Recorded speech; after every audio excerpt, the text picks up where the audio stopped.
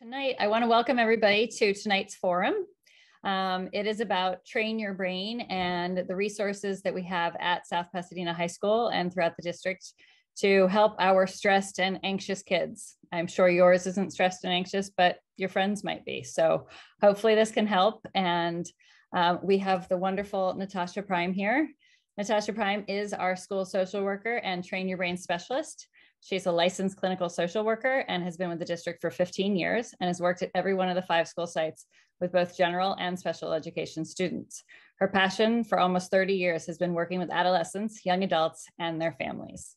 Now I'm going to pass it over to her and I will bring up her presentation. Thanks for being here. Hi, everybody. It's good to be here to talk to you about the Train Your Brain program. I wanted to plug another SPHS Instagram account. That is the SPHS Wellness Instagram. Our team frequently works with them and they post a lot of great stuff that is actually applicable to the stress and anxiety we're going to be talking about tonight. All right, next slide, please. We'll jump right in. So train your brain is this phrase I think we've been hearing a lot about, and it seems like a lot of people aren't familiar with what exactly it is. And but it's been around since 2015 when we were already certainly I was probably the only mental health type person at the time. I was working as the special education counselor, and then we realized that special ed students, they get counseling as one of their services if it's needed to help support them in school, but that there wasn't really something like that for our general education students, and they were experiencing as much anxiety and stress and issues as other students. And so in 2015, Dr. Lefebvre, who is our Director of Student Support Services and Special Education, he wrote up and created this program called Train Your Brain, which was hopefully going to help address and support students' social emotional needs on campus as well. And this was kind of back when there wasn't as much conversation about mental health in schools. It's pre-pandemic, pre all of this conversation. And so it was pretty forward thinking, I think. So he wrote up this proposal and we presented it to, he wrote it up and he hoped that I would be willing to deliver a portion of it. And I said, sure. And so we proposed it to SPEF and we were able to get a major grant to see if it would be a valid, worthwhile program. And so every year the numbers grew. And so we would present to SPAF and say that, yes, this is working, please fund us another year. And so they did for 3 years, at which point we had to present it to the school district to see if they would be willing to take it on. And so in 2018, they did fund a full-time Train Your Brain position for at the secondary school level. So I was 3 days at the middle school, 3 days at the high school and 2 days at the middle school. And then they hired someone else, Natasha Stebbins. Some of you might know her. She's the Train Your Brain person at the middle school now. So she then took over the counseling for our special ed students.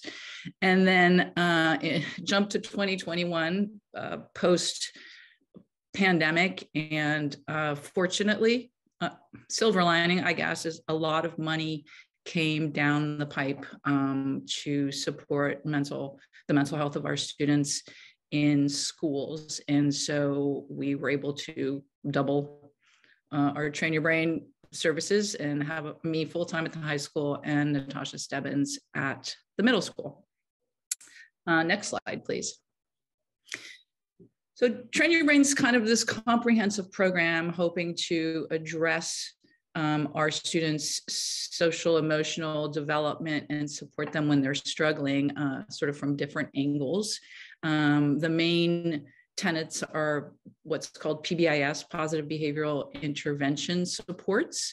And those are sort of things that are meant to address the entire student body. So our teachers a few years ago now had training in PBIS, and those are, I like to say it's basically being nice, but being nice intentionally. Things like greeting your students at the door in the morning, helping students feel welcome and connected to their schools. It's recognizing when they do well, catching them being good, as opposed to saying, as an example of that would be, oh, Johnny, you didn't do your homework again. And the PBIS version of that would be, hey, Jimmy, I like how you came prepared today. So those kinds of things. So the staff received training in that. The other piece we looked at was the neuropsychology of stress and anxiety. And so actually our program specialist, she works up in Dr. Lefebvre's office. She is a psychologist and trained in neuropsychology. And so she did some training on helping people understand how the brain functions, especially in adolescence, and with a particular emphasis on the amygdala, which is the part of the brain that gets hijacked when people are really stressed and anxious. So she did some trainings on that. Staff has been, they've been trained in both those things. And then the third piece was in the world of cognitive psychology, and that was working with students and helping them understand how the way they think affects the way they feel, which then affects the way that they behave. And so we've done lots of small groups, in class presentations, but primarily that happens in individual counseling situations. Lastly, one of the main techniques we've been teaching and using, and many teachers use it in their classroom as well, are mindfulness skills, breathing techniques, taking a few minutes at the beginning of class to settle in. And so that is something we've been using a lot with our students, just to help them learn how to self-regulate when they're dysregulated. Next slide, please. Another thing that is under the purview of Train Your Brain is AB 2246. So AB 2246 is an assembly bill that was signed into law in 2016 in response to an increasing number of youth suicides. Some of you might remember not that many years ago, but a long time ago, there was a series of youth suicides at Gunn High School up in Palo Alto, and made a lot of news. It was a similar demographic school like ours, very highly achieving academic, and these kids were taking their own lives. The school's near a train track, and so that's where it happened a lot. So out of that came a lot of things, one of which is Challenge Success, which Kristen is on the Challenge Success team. Maybe some of you are as well. But one of the things was this AB 2246. There was a realization that there needed to be suicide prevention policies in all schools, of course, primarily for prevention, but also intervention when there was a suicidal student, and sadly also a post-vention policy if there was a suicide on campus.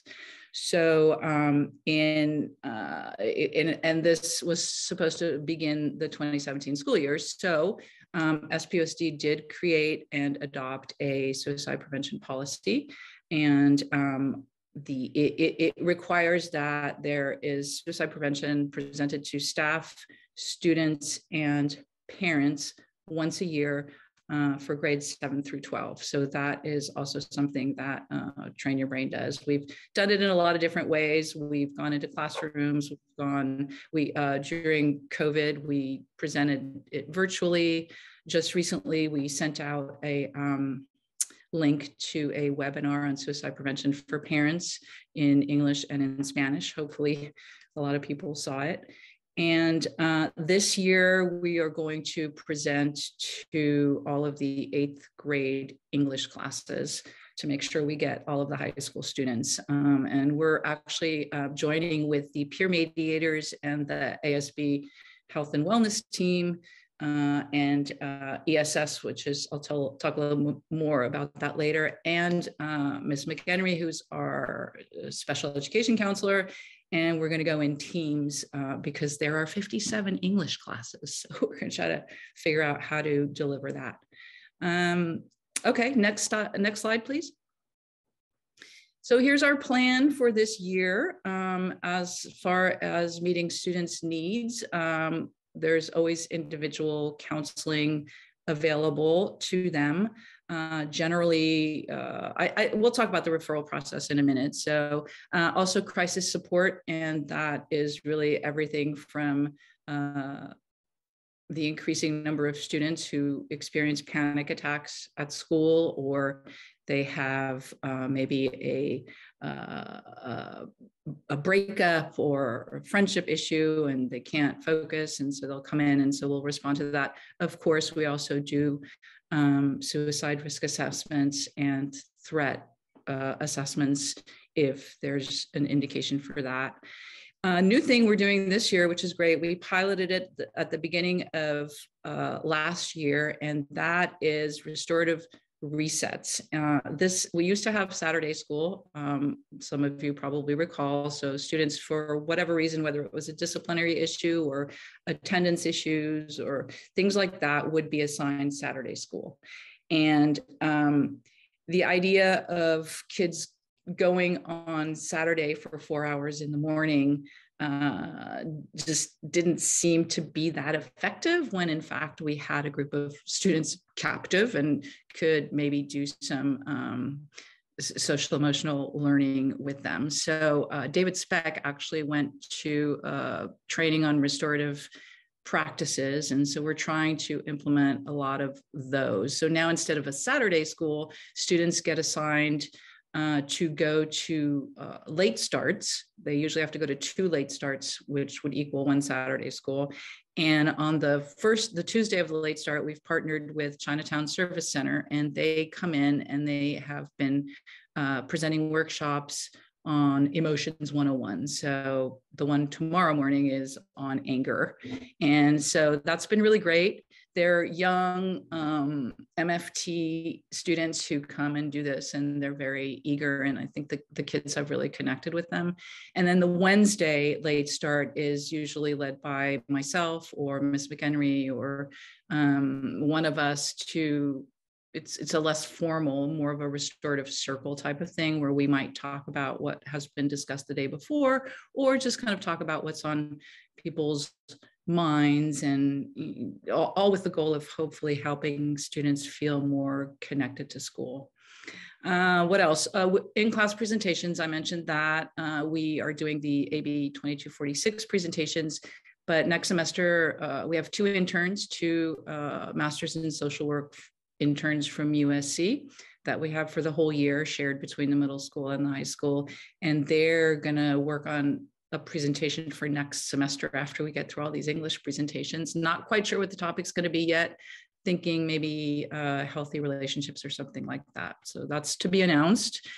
Campus outreach, we try to be available and visible. That's some of where we work with the ASB wellness students and the peer mediators. A lot of times we're a little bit behind the scenes, and they will come and talk to us about topics they want to address, and we will help behind the scenes, sometimes help staff a table or something like that. Newly, we have the therapy dog who's coming, who's also been going to the middle school. So myself, usually, if I can, I'll walk around with the dog just because that's fun and the kids love it. Today, my intern walked around with that. So all again, with the idea of helping kids feel connected and relaxed and safe at school.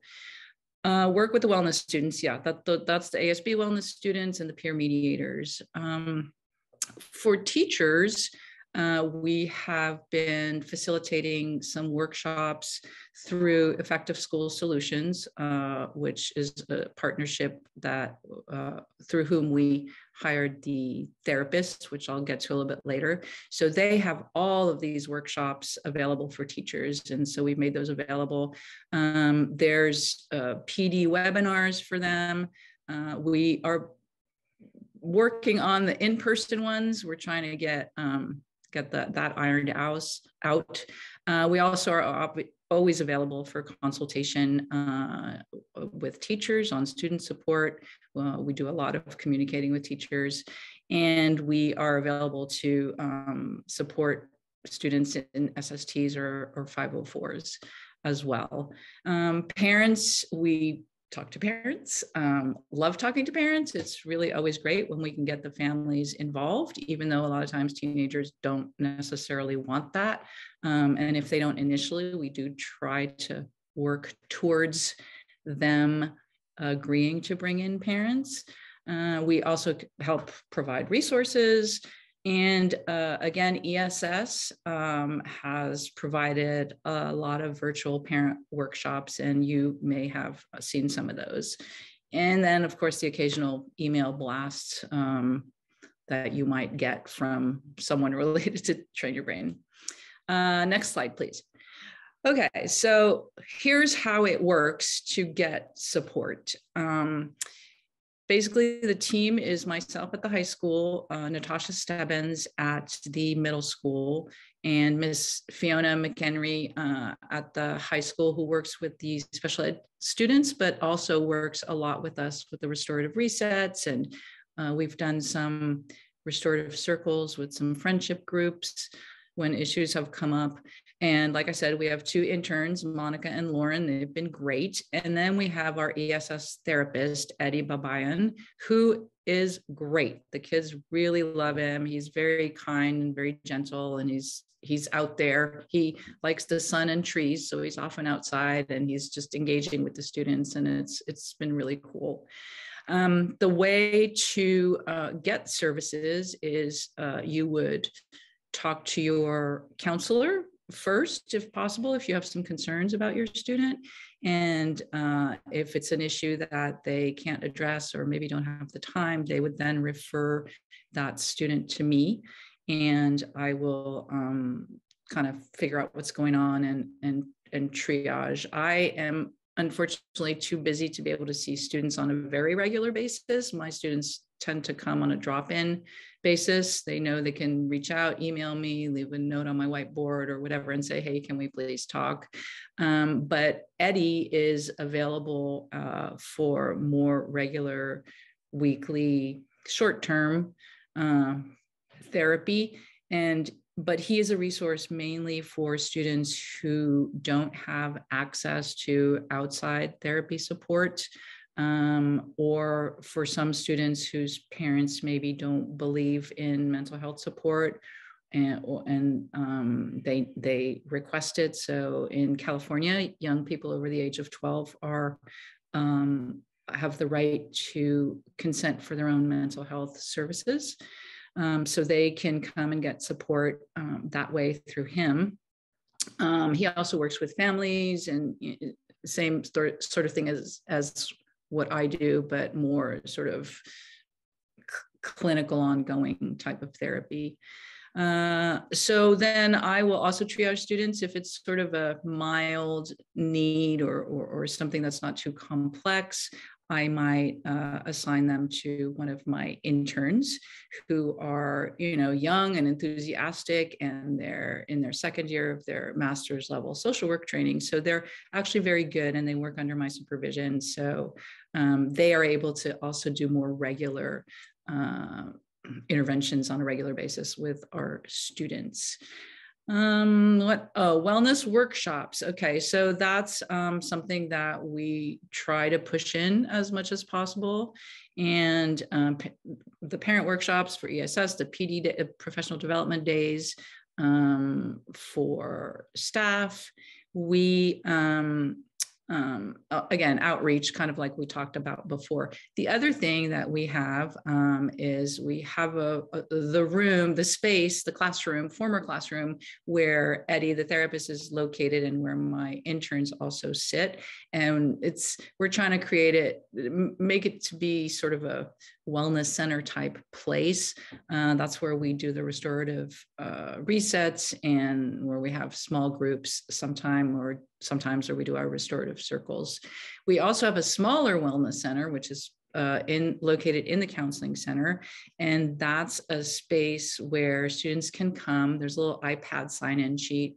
And if they need to talk to someone or it's a crisis situation, they'll come and they can sort of hang out there, wait to talk to someone. Sometimes they don't necessarily want to talk, but they just want to sit and take 5 or 10 minutes to regroup for whatever reason. Maybe something happened at brunch, maybe they did poorly on a test, or something happened and they're not quite ready or can't be in class. So we'll sort of talk to them there. That's a nice little space. There's coloring and fidgets and things like that. It's right outside of my office. So if I see a student in there, I'll always sort of zip by and check in and see if they want to talk. Or sometimes it's just about doing a little breathing with them and giving them the 5 minutes, and they're good to go back to class.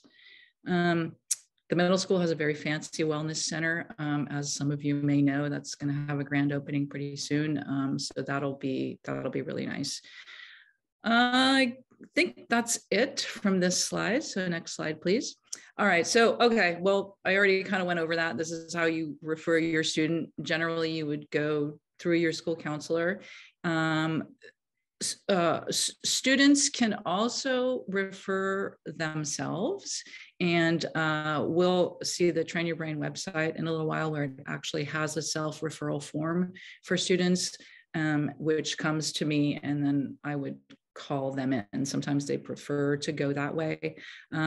Also, parents can reach out. Again, I would suggest you reach out to your counselor first, but obviously you can also reach out to me either by email or calling, and we can talk about whether additional support at school would be beneficial to your student. I think I covered everything on here. Yes. Okay. So these are some of the things that we work with every day. Obviously, at the top of the list, anxiety, stress, overwhelm. I think this is something that everybody's been feeling to some degree. But our students are very, very anxious. And that's from the highest performing ones to the lowest performing ones. They just have so much to do, trying to do so many things at once, trying to maintain a social life. So it's caused a lot of anxiety and stress. And I think a lot of our young people just don't have the tools to manage these feelings. Because as we know, anxiety and stress to some degree is useful, and it helps us get things done. But when it starts to get in the way of getting those things done, then you have to learn to regulate it. So a lot of what we do, or what I do, is just teaching them to recognize a feeling, and that it's not the end of the world. You can work through this, and just to teach them some tools to work through these feelings. A lot of low motivation. This year, I've seen the lowest motivation of any year that I've worked with students. I think they're still in recovery from the 2 years at home, and everyone's about 2 years behind in a lot of things. And even though it seems like they should be over it and we should be moving on and getting back to normal, I think that's been really difficult for a lot of kids, because a lot of kids, they might have been a 7th grader, and then after the pandemic, they were a freshman in high school. And so the social development, the academic development, all of it, they're just kind of behind developmentally, and yet they're put in a position where they are supposed to be at the age that they're at. So a lot of times it just becomes overwhelming, and they just, I'm like, why am I doing this? I can't get myself to do it. So just trying to work with students, finding a reason, a purpose to do all these things, and helping them sort of break it down into manageable pieces so that it doesn't feel so overwhelming. A lot of issues with gender questioning and sexual identity. And that's just a lot of being there to just help them talk through things. I think there's a lot of pressure on kids right now to feel like they need to have a label or an identity.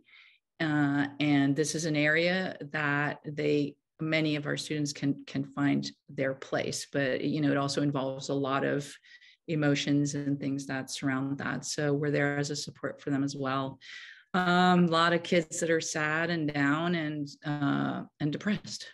We have a lot of kids who seem depressed, and if they have the symptoms of depression for about 2 weeks or more, then that can be considered a depressive episode. And so then we kind of work with them on things they can do to try and work through that or feel better, suggest getting outside support and things like that. Relationship issues always in high school, friendship breakups, friendship changes, romantic relationships, on, off. So that is, of course, always a crisis at that time of life. Substance abuse and use is something we're seeing a lot of. I think it goes hand in hand with the feelings of depression, with trying to manage anxiety. Using substances is a coping skill. Unfortunately, it's not a good one. It's not a healthy one, and often then becomes its own problem.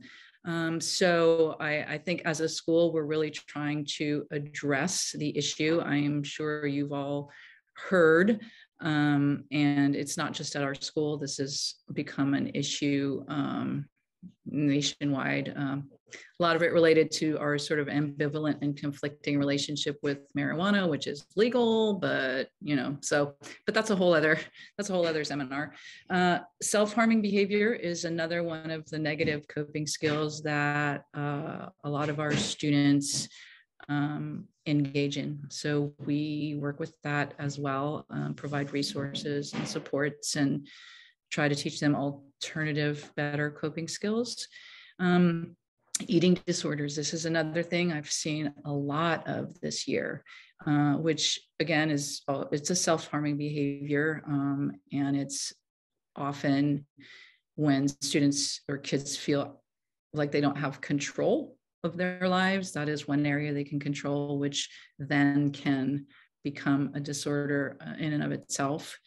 And of course, suicidal ideation, which comes from untreated depression, generally when they feel like they can't think of any other solutions. And so that is something that I often ask. I will ask the question, and it's surprising how many students have had the thought, and then we just sort of talk through that and try to come up with alternatives. Next slide. Okay, here is our fantastic website, which actually I'm very proud of because my interns last year were the ones who created it with our guidance, and I would highly recommend that you check it out. It's it'll give you a little blurb on the staff and the referral process, which, as I mentioned before, that's where kids can self-refer. And we have a fabulous page of resources. There's all these different kinds of all issues you could possibly think about, and there's resources addressing all of those.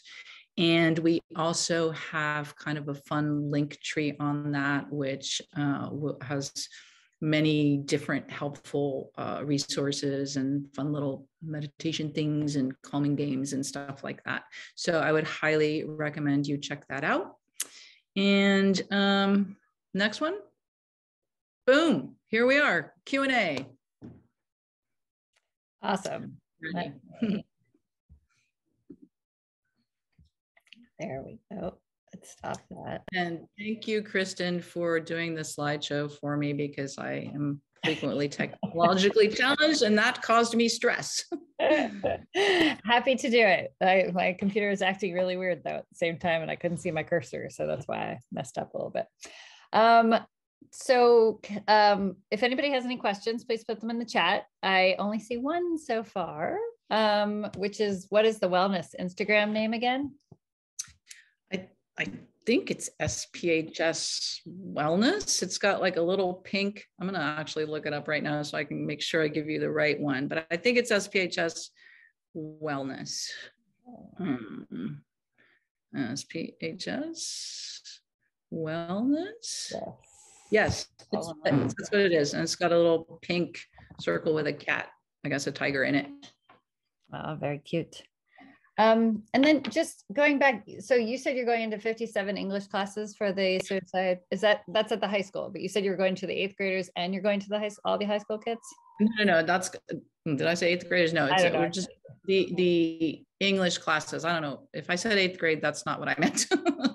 Yeah, no, we're going to all 57 English classes. So it's quite an undertaking. And also, it's going to take time away from the, instructional minutes. So we're going to have to lobby a little bit to be able to get in there and do our presentation. So we're going to start doing those in November and keep going till they're done.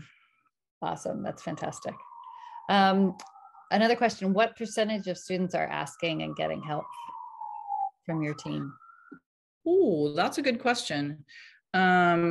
I am not very good with percentages, but I can tell you that so far there's been contact at least once, and with several. We're at well over 100 students, which maybe doesn't seem like a lot, but it feels like a lot because these interactions generally take a lot of time.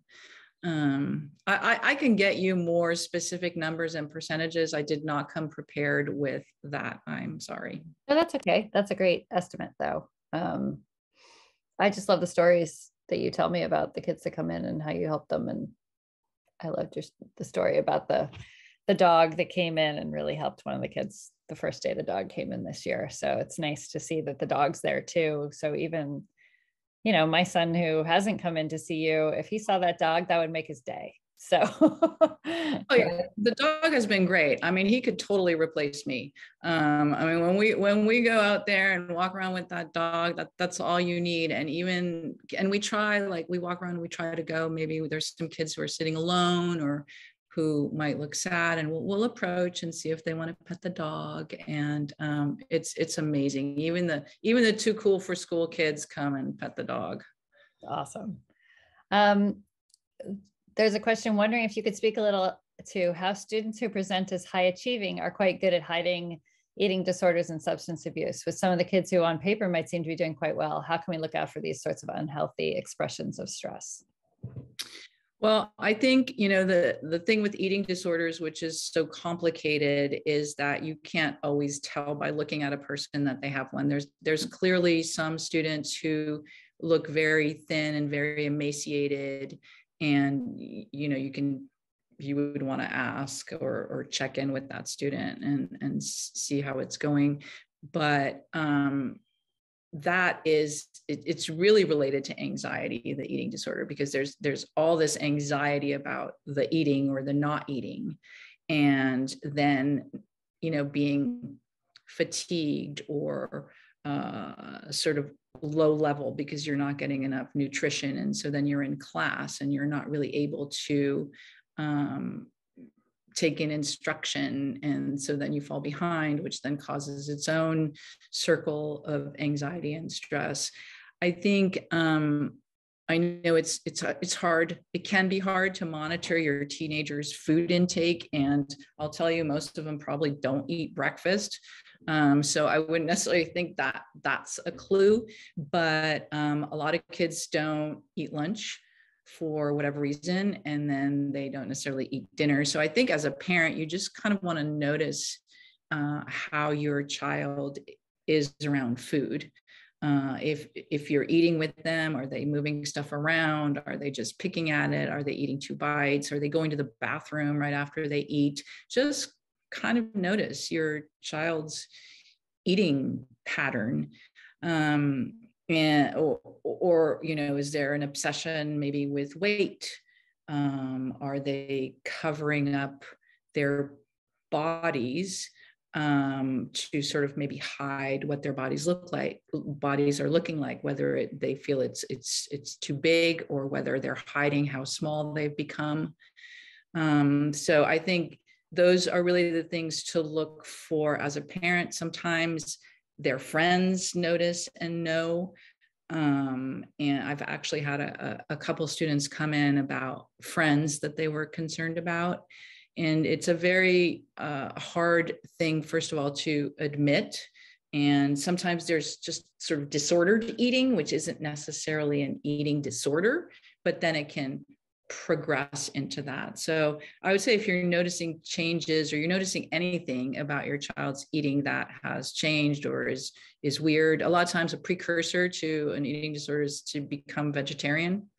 Not that that's always the case, but it can sort of start that way, and then progressing to vegan, with this notion that the less you have to eat, the less you will eat. So if your child does have an eating disorder, that needs to be medically treated by a medical doctor, and generally along with a nutritionist, because your child has to then relearn their relationship with food. And it's very complicated, because you can't not have food. It's not like any other disorder or addiction or issue like that, because we need food to live. And can you address the substance abuse part of that too? Because the eating disorder part's great, but are there any other signs we should look for with substance abuse? Well, yes. I think, we're often hesitant to maybe like go through our kids' stuff, especially teenagers. But I think if you have any sort of inkling, or you notice anything, I think it's okay to go through your kids' stuff. And look for things like vapes and nicotine vapes and weed vapes. Actually, I just heard a new thing. A student came in the other day and was talking about another student who was peer pressuring them to do nic. And I was like, do nic? What does that mean? And it's do nicotine. And so this one student didn't want to do it and was asking for ways to ask this other student to stop peer pressuring them. So like doing nic is now kind of like doing weed. Things to notice: change in your students' friends. Because a lot of times, this is what we see in high school, is friendship groups change as some kids start to experiment with weed or smoking. And maybe there's a student who doesn't want that. And then the person who's experimenting immediately gets a friend group, right? Because the using kids are the most welcoming group on campus, because they have that in common, right? Like it's a connection that they can have with each other. So if you have a student who doesn't want that, then a lot of times they have friendship changes, and it's hard to then find other kids who maybe aren't using. And same with kids who are using. If your child all of a sudden has a change in friends, that's something to pay attention to. It could just be a social rift, but a lot of times that is the thing that tends to separate kids when they're in high school. The reason why so many kids are using, I think, is because it's become so readily available, and they think it's safe. And literally they can get it through Instagram or Snapchat. Just, there was a case last year where, kids would order it on Instagram, and then the one student was able to take the orders and then deliver them. So this is all out of the purview of any adults, right? Because we're not on those accounts. We don't know what's going on. And most kids have their regular Instagram account or whatever that they share with parents. And then they have their other accounts, which is where the real action is. So Again, I think it's noticing any changes in your student, maybe things like being a lot sleepier, maybe missing school. But also we have a lot of our high functioning kids who are smoking as well. And I think for those kids, it's more about relaxing because they're so stressed. And for, the maybe less performing kids, it's more about kind of escaping maybe feelings of failure if they're not that academic, maybe issues at home.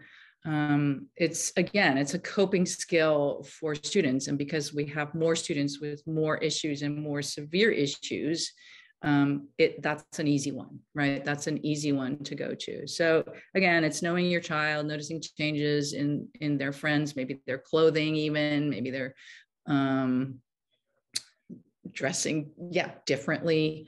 Just paying attention, noticing. Great, thank you. There's a question here about someone says that you guys have helped her daughter with her anxiety, and she's worried about it getting progressively worse in college since it's starting early in high school when there's not that much responsibility and it's less stress. And she's kind of wondering, do you think it will get worse? Is it one of those things where she should probably not go away to college and should stay close to home? What do you recommend for kids that are already anxious so young? The more I've been doing this, the more I think about prevention and restorative measures and finding our kids' strengths.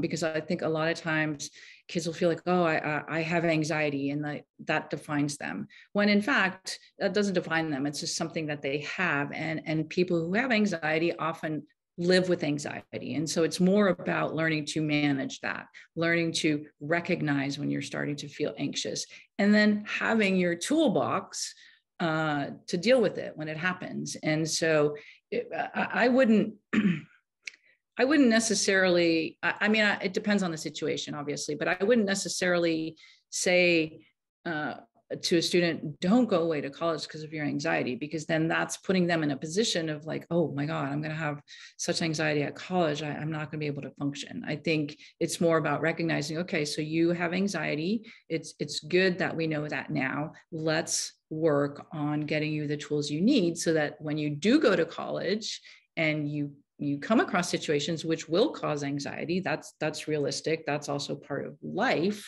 that you will know what to do. You will know what your triggers are. You will know what your tools are. And also campuses have, mental health support as well. And I always tell all my students, when you get to your college or make sure you connect with their wellness center or their mental health support team. Great, thank you. Somebody asked if the parents will be able to see the same content that you're giving the students in those English classes, so we can continue the conversations at home. Will there be anything sent home so we can know it happened for those of us who have children who don't tell us anything? Which is probably a lot of them, right? Yeah, I think so. Sure, I think we could make that happen. We're trying to do like a 10-minute presentation, which is already ready-made by the wonderful Erica's Lighthouse.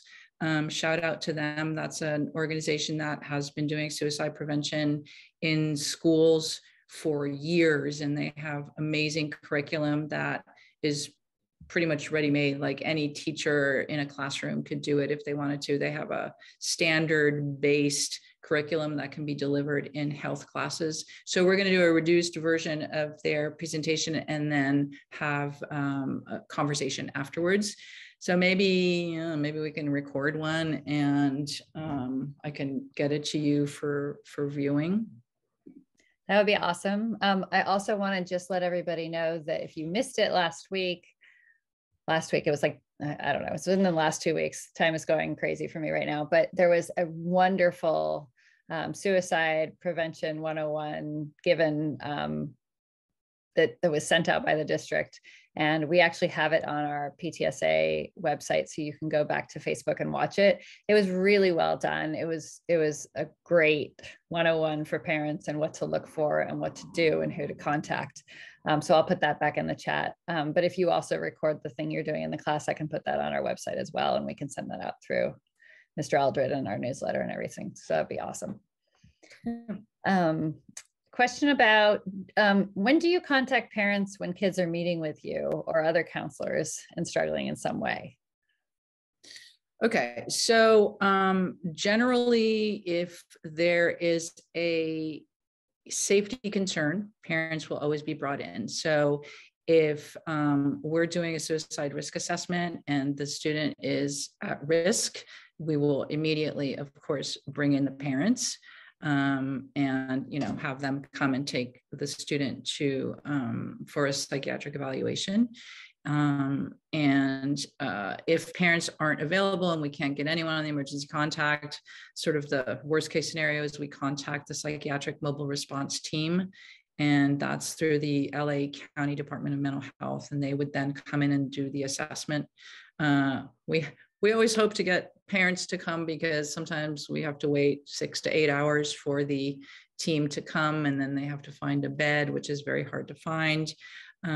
So been known to stay till 11 p.m. waiting for a team to come. So if there's a safety concern, suicide risk, or perhaps they are a threat risk of harming someone else, we would also, of course, bring in parents. And other safety concern is if the child is at risk, someone's hurting the child, then that would generally involve parents as well. Now, some of these behaviors, which are very concerning as a parent, and I'm a mom too, they're grown, but like self-harm. What if we have a student who is self-harming? So I think as a parent, you would automatically assume that you should be contacted if that was the case. However, self-harming behavior isn't necessarily suicidal. Generally, it's not. That's more, that could be an accidental situation. And a lot of the times it takes a while to get the student to come around and share that with their parents, because they may be filled with shame. They may be, maybe they have parents who wouldn't necessarily understand or be sympathetic. So while that is sort of a broader safety concern, it's not necessarily an immediate safety concern. So I wouldn't necessarily, because obviously I have to make sure the child is going to feel safe, right? And sometimes it just takes a little while to get the child to understand, you know what, your mom or your dad, they would want to know that this is happening. You know, they would not be mad or upset with you. And if you need, I can help you talk to your parents about that. You're not doing anything. Why am I doing it? Hello. So basically, must contact parents when there is a direct and immediate safety concern. But my goal is always going to be to bring in the parents. It just sometimes takes a little while. Yeah, sounds good. Do we offer any type of wellness services for the teachers and staff that you know? Informally, sometimes I do, but we have the district has the EASE program, which is the Employee Assistance something. It's EASE, and it's offered through the district. And if teachers are struggling with anything, that they can get some support through the EASE program. Fantastic. How often does the therapy dog come in right now? Every Monday at lunch. It's the highlight of the week. Nice. That's super fun. for me and the staff too. The staff are like, make sure you come by my classroom with the dog. And if any of you have middle schoolers, the therapy dog's going to the middle school too. I don't know what day, but I know the dog's there too. Fridays. Nice. So if people need to get a hold of you or a counselor and they've emailed and not gotten a response within, like, how long should they wait for a response before they email again? Or there's I think the rule is 48 hours to respond. I really try to respond quicker than that. Yeah. So the way to reach me is nprime@sphsd.net. And or you can call me, and my extension's 2985, but you can always have them put you through. The counselors are very, very busy, so I think their turnaround time might be a little slower, and it's not because they're not paying attention, it's because they really are very busy. Yeah. Is there a place that if we have heard from our student that somebody might be having an issue, that we can report that to you or the school?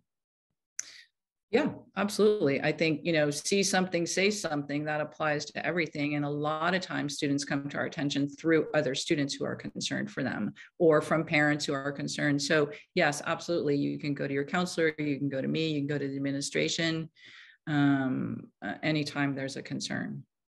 Okay. Awesome. It takes a village, as they say. It does take a village. That's for sure. I think that's all we have. Okay. End a little early and let everybody get some rest. Okay. So yeah, and if anyone has any further questions on any of this stuff, I'm always happy to talk about your particular child.